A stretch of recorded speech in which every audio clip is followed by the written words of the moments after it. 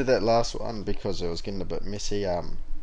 What we want to do now in this one is we want to check for the rest of these filters that we've filtered for, obviously. So just start off with else if.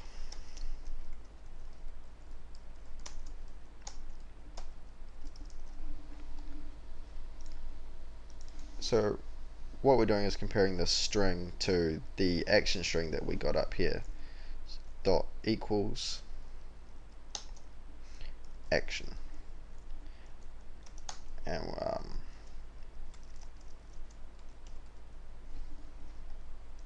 copy that a couple of times.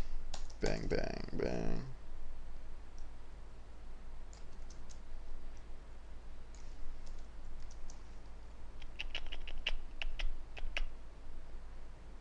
State changed.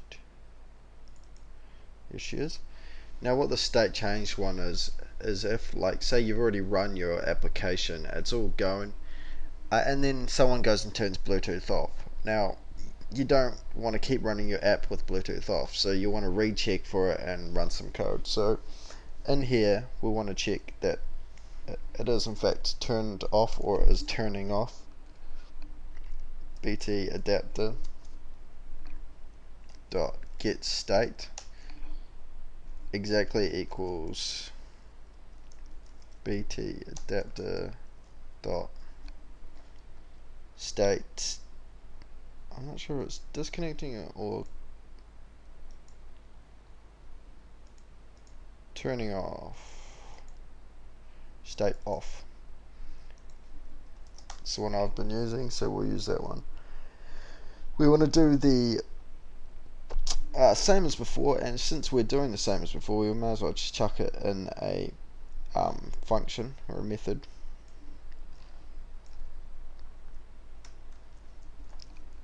Turn on BT.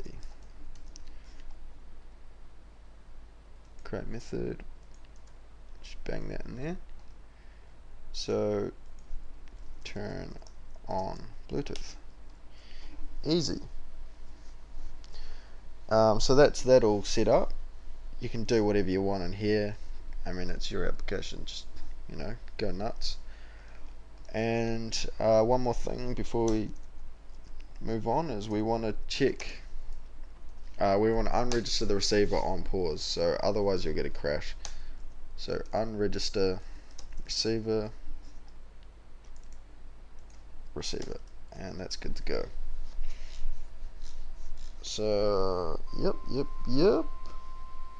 Next thing we want to do, I might just get rid of that button actually, because I don't even see the need for it at this stage. Just go up here and get rid of all references to the button.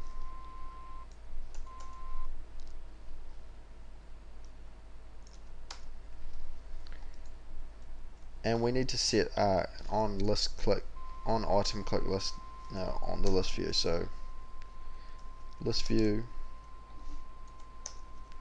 dot set on item click listener, and we'll just go this. So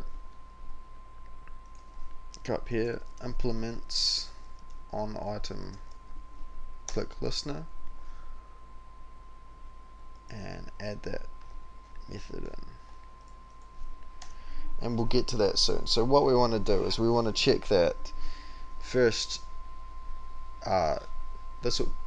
Actually, before we do all this shit, we haven't even started discovery yet, so we'll get onto that. After we've checked for paired devices, we'll go on and go start discovery. In fact, we probably shouldn't have got rid of that button, because that could have been a discover button, but you can add that in later if you want. So what you could do is have a button that if you click it starts this all over again. So first thing we want to do is BT adapter dot cancel discovery. So if it is already discovering, we want it to cancel. Bluetooth adapter dot start discovery. Now the reason I did the cancel in the first place is because if you did in fact have a button and then you spammed the button, you don't want to be constantly starting discovery while it's already started, kind of thing. So that'll start. So what order of events are, we're going to check for the paired devices, get them into a nice wee list array, and then we're going to start discovery and populate that list array. So this list here.